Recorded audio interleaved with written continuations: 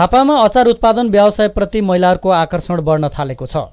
सुरुमा घरायसी प्रयोजनका लागि मात्र उत्पादन हुँदै आएको अचार पछिल्लो समय व्यावसायिक रूपमा उत्पादन गर्न थालिएको छ। घरेलु तथा साना उद्योग कार्यालय झापामा दर्ता भएका करिब 15 उद्योग मध्ये हाल 1 दर्जन हाराहारीमा अचार उत्पादन लघु उद्योगहरू सञ्चालनमा आएका छन्। घरमै बसी काम गर्न सकिने भएकोले अचार उत्पादन कार्यमा खास गरी महिलाहरूको आकर्षण बढेको अचार उत्पादनका प्रशिक्षक तथा अगुवा उद्यमी दीननाथ शिवाकोटीले जानकारी दिनुभयो।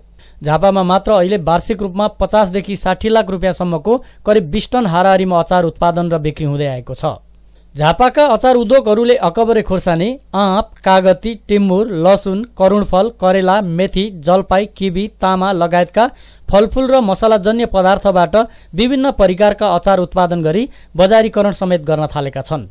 घरमा बसेर सहज तरिकाले काम गर्दा आम्दानी हुने भएपछि महिलाहरूको अचार उत्पादन व्यवसायप्रति आकर्षण बढेको हो।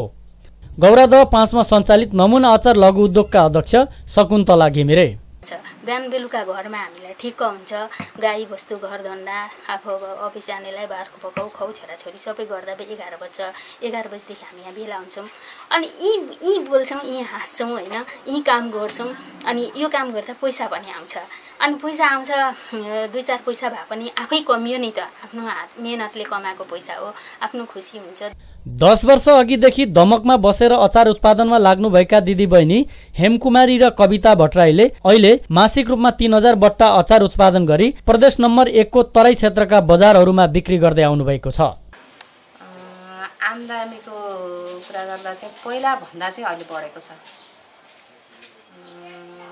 पहिला अब उत्पादन पनि हाम्रो कम नै थियो, हुन्छ कि हुँदैन भन्ने दोधारमा थियौँ। अहिले चाहिँ अब उत्पादन पनि हामीले बढाउँदैछौँ, एकदम बढ्दो अवस्थामा छ अहिले। त्यही भएर आम्दानी पनि हुन्छ भन्ने चाहिँ आशामा छौँ। अचार उद्योगमा काम गर्ने महिलाहरूले मासिक 8 देखि 12 हजारसम्म तलब लिने गरेका छन् त कतै प्रति घण्टा 30 रुपियाँले पारिश्रमिक लिने गरेका छन्। नेपालमा अधिकांश उपभोग्य वस्तुहरू आयात गर्नुपर्ने बाध्यता रहेको छ।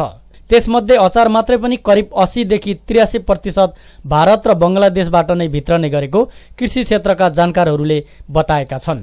यस विषयमा गौरादह नगरपालिका वार्ड नम्बर 5 मा सञ्चालित एकीकृत सहकारी खेतीका प्रबन्धक हेमराज विष्ट। हाम्रो बुझाइले के भन्छ भने नेपालमा जम्मा खपत हुने 100% अचारमा 83% अचार विदेशबाट आयात भएर हामी नेपालीले खान्छौँ, उपभोग गर्छौँ। अहिले नेपालको उत्पादनले 17% मात्रै धानेको छ।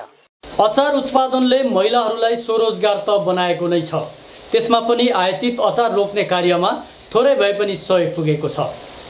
पछिल्लो समय घरेलु अचार उत्पादनमा महिलाहरूको आकर्षण बढ्दै गएको छ। थोरै र सानो पुँजीबाट यो व्यवसाय सञ्चालन गर्न सकिने भएकोले यसतर्फ महिलाहरूको आकर्षण बढ्दै गएको पाइन्छ। ग्लोबल पोस्ट info.us टेलिभिजनका लागि डिकेश लामा, झापा, नेपाल।